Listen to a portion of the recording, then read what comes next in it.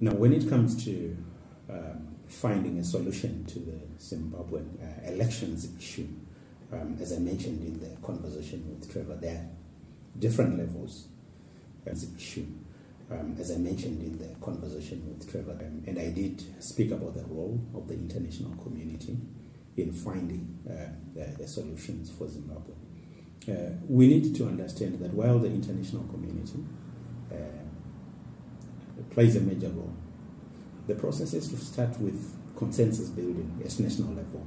And this is where I believe is the important role of civic leadership, to rebuild its connection with the communities, to develop a solution around the People's Electoral Pact, where the people of Zimbabwe themselves define ultimately how is it that they want to resolve the question of elections.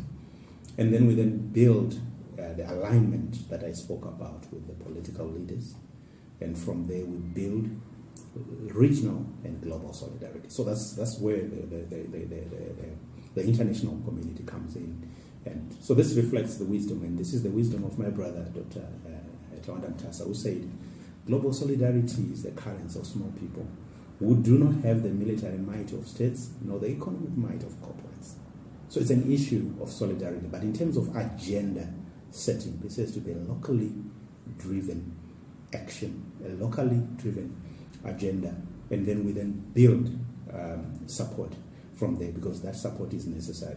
And we have precedents here in Zimbabwe of how that works. In 2008, many of you will remember that we had a failed election here in Zimbabwe. The runoff that happened, in which over 200 people were killed. In as much as, we knew exactly what had happened, and the local organizations did raise a lot of dust about the levels of political violence, and that this was not an election, this was a war on the people.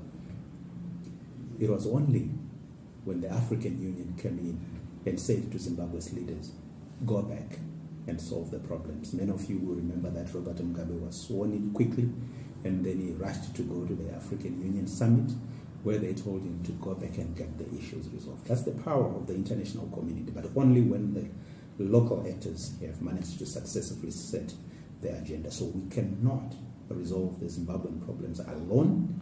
We should not pretend that we operate like an island, but at the same time, we should ensure that communities lead actively in the solutions that we seek.